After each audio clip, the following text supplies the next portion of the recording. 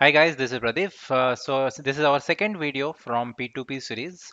In our previous video, I have given the intro about P2P. In this video, I'm going to give you the intro about the ERP which we are going to use, that is our SAP application. I will show you how to log in this SAP applications, what are different icons are there, or how you are going to work, where you are going to work. And also, I'm going to show you some terms which you are going to use here, or which I'm explaining in my demonstration, so you should comfortable on the technical side also. Now let's go into the SAP system, and we will learn how to use that particular SAP application, or it is, you can say, this is the interaction or the introduction related to our SAP ERP. Log into SAP system, so there should be a user ID and password will be there, like my user ID.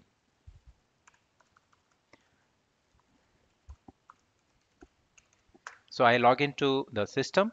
Now the first screen which it is there, it is known as your easy access. Easy access, or you can say here you are going to work as a consultant. So sorry, as an user you are going to work here.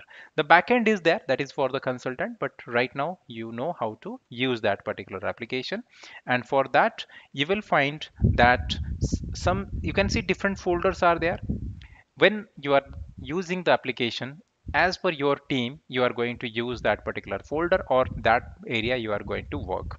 Then sometimes I'm going to navigate the system like through navigation, or I will just like this. Suppose I want to perform some activities, and in that case I can navigate the system like this. So I can navigate here, suppose like this, accounting, then I will financial accounting, general ledger, document entry. In this way I can navigate the system. This is one way. Second option, I can also use the shortcuts, or those are known as your transaction codes. Very popularly you will find T codes, and being user, it is always good if you can remember these T codes. So these are the technical names or the technical terms to execute one app program or the program.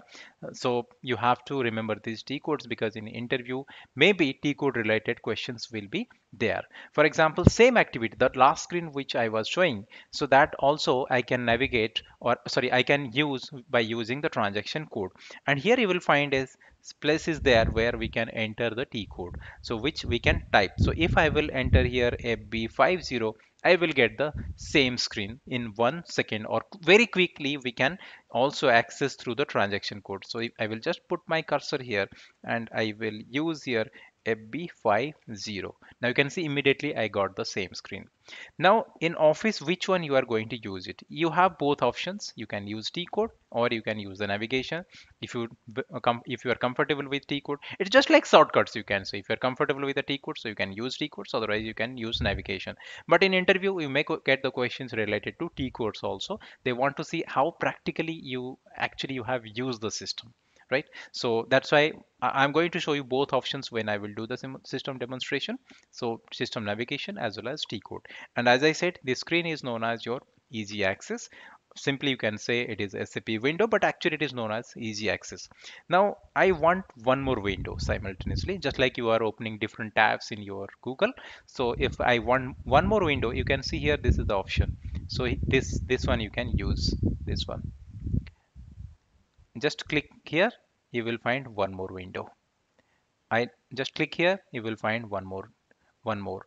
Okay, so how many windows are there right now? One, two, three, four.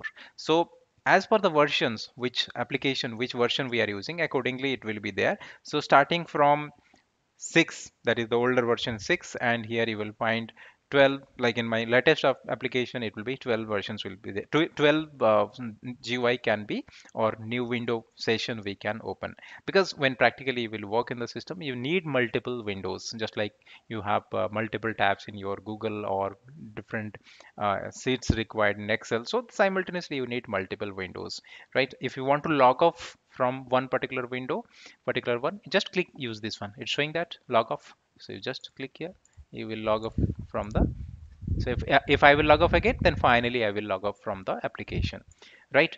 And this is known as your SAP login, or this is known as your SAP screen where you are going to work on these different areas, and it is our SAP Easy Access, and I use the SAP login. There is another option is there, Fury is there, that is the cloud one that I will show in a different video. But here we are using on premises. If you can remember these terms, it is good, but not required at this level, or for you it is not required. Fine.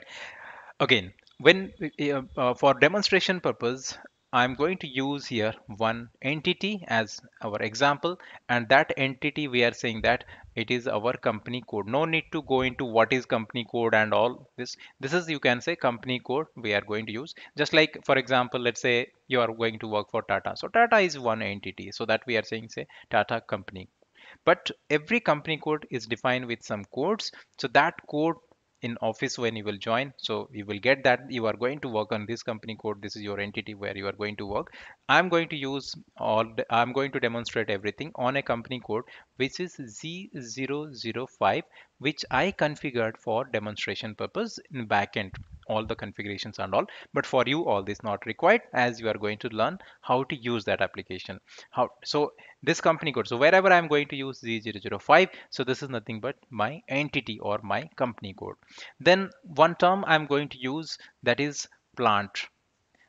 So that is also I have taken Z005 so that it will be easy for you to remember. You will not get confused. So plant is nothing but, you can assume it is factory. So where all these production activities are there. So that I am going to use. Then I'm going to use here one term, that is our purchase organization. So these are again all the configuration terms. So purchase organization means for purchase activity point of view, which is our intent. Now this is your highest node, that means the group, you can say. So that means under this is our operation, one entity, ABC Limited. So let's say this is our company ABC Limited. So this ABC Limited, technically or in coding, we created as Z005.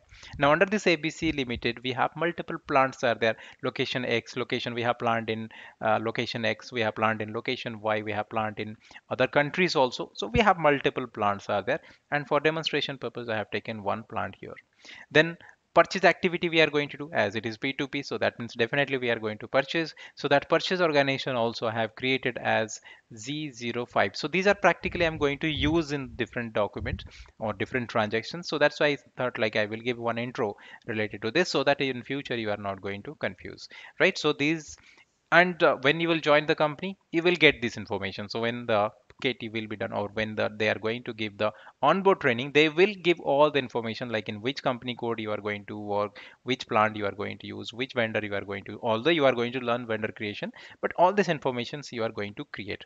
Okay, so sorry, you are going to get it from your uh, from your manager or from your team, and you are going to use it, which also I'm going to demonstrate. So I hope the system part is clear. If anyone is new, I'm sure maximum participants are very comfortable in the system as they are currently using it. But if anyone is not like if you are completely new, then no need to worry. So the system navigations and all I'm doing very slowly so that it will help you.